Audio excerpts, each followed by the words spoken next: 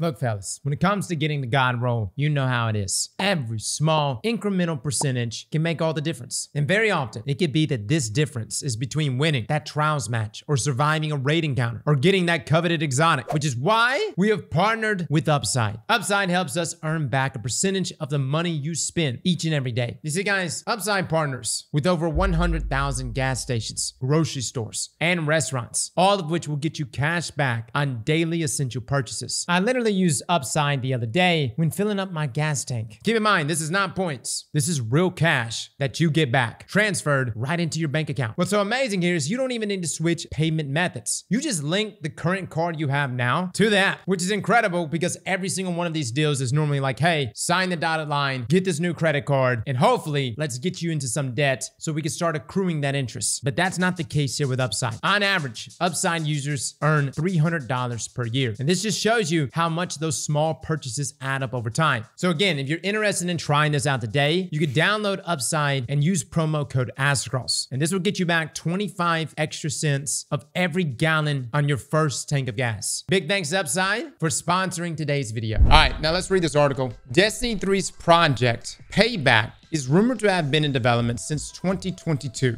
This is from Zuhad here, published actually today. Following the rumor of Bungie developing Destiny 3 under the codename Payback, the same Reddit account now claims that the Project Payback has been in development for at least 2 years. The speculations surrounding the development of Destiny 3 codenamed Payback have sparked a lot of speculation within the Destiny community. This week, the Reddit account responsible for disclosing information about the new prismatic subclass and the rumored Destiny 3 a month ago has provided further clarifications. By the way, before we go any further, this was the Reddit user that said that we were going to get a class called Prism. Everybody was just like, what's this guy smoking? And it turned out to be true. So now everybody is essentially taking what he says as gospel. I don't know if we should go that far. Again, timelines change they can change very fast. And I don't know who his sources are, or her sources are. Now, Destiny 3's alleged development timeline. Since Tuesday, the Reddit account 32638272187. Is this really his name, or is this like something else? Anybody ran these numbers? It seems like a bunch of random numbers. What does it mean? All right. Reddit account has been actively posting the Destiny 2 leaks subreddit, claiming that the development of Destiny 3 has been underway at Bungie for quite some time now, at least since Witch Queen, a Destiny 2 expansion released in February 2022. Project Payback has been in development at least since Witch Queen, but heavily in the background, less resources than Destiny 2 or Marathon. The post reads, Destiny 3 is Destiny 3. Not a big DLC, not a revamp of Destiny 2.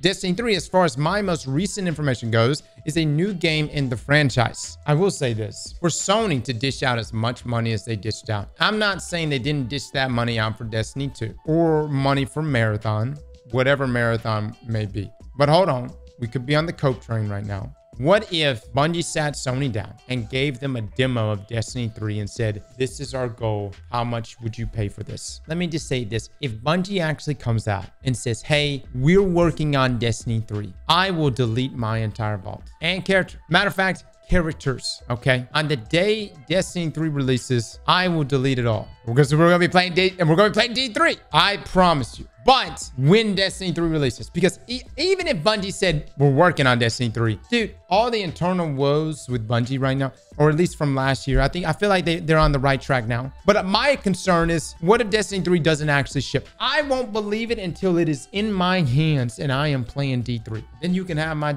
I'll delete it all. All right, another post from the same account clarifying that the codename Payback does not have any significance to the story of the final shape or the 3 episodes that follow it. Instead, the term payback refers to Bungie getting payback against themselves by creating something they hope everyone will love. Now, that just seems like some made-up bullshit. I'm not gonna lie. You lost me there. I'm not gonna lie. You lost me there. Payback referring to Bungie getting payback against themselves by creating something they hope everyone will love? I don't know, man. I don't know. Let's just say this narrative is true. Bungie getting payback against themselves by creating something they hope everyone will love. It's like one of those whipping yourself moments. You know what I mean? As for other projects, from what we understand, Bungie is currently managing 4 different game projects simultaneously. These projects include Destiny 2, Marathon, Project Gummy Bears, and the rumor Project Payback Destiny 3. Earlier this year, the company confirmed that it has over 1,350 employees post layoffs, with over 650 staff members working on Destiny. It is important to note that the information shared above is unconfirmed and should be taken with a grain of salt. It is worth mentioning that this isn't the first time we've heard about a Destiny game. In fact, Bungie itself hinted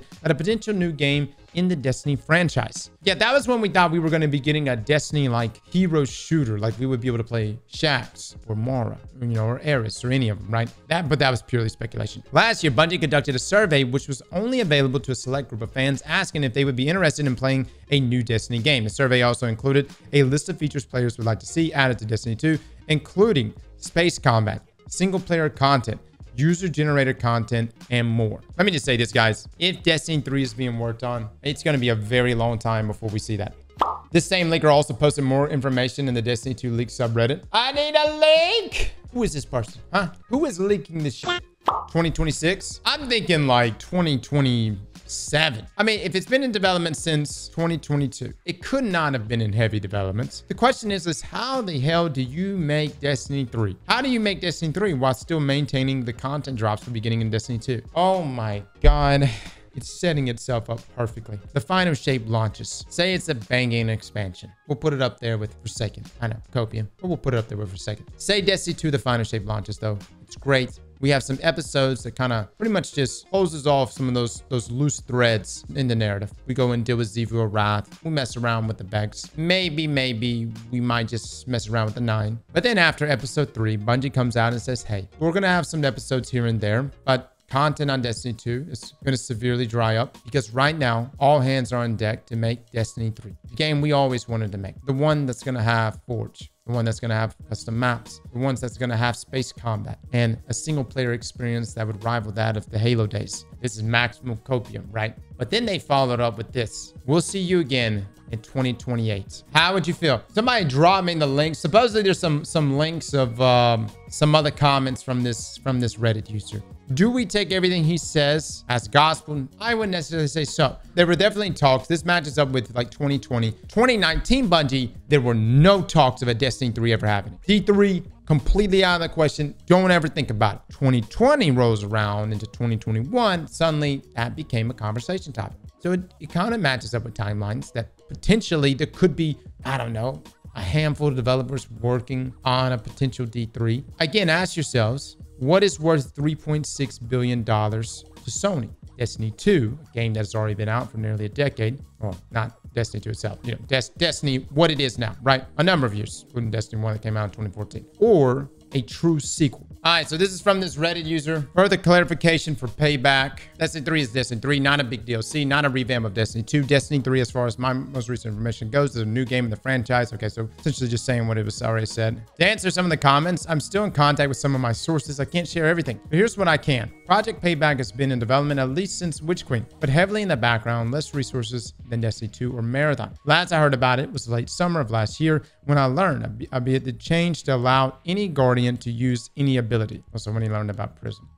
In regards to this, let me just say the person that's giving out this information, you know, they could be talking to someone that got let go from Bungie. They could be an ex-employee themselves that was let go from Bungie. But timelines do change, and whether we are getting a D3 or not, again, I don't know.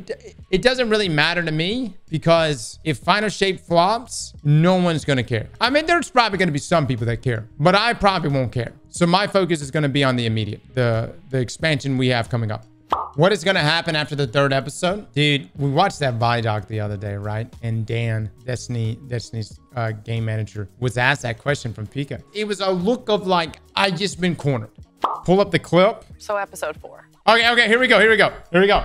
This is the look that I was talking about. So let's listen to this. So episode 4. Maybe. Awesome. Who knows?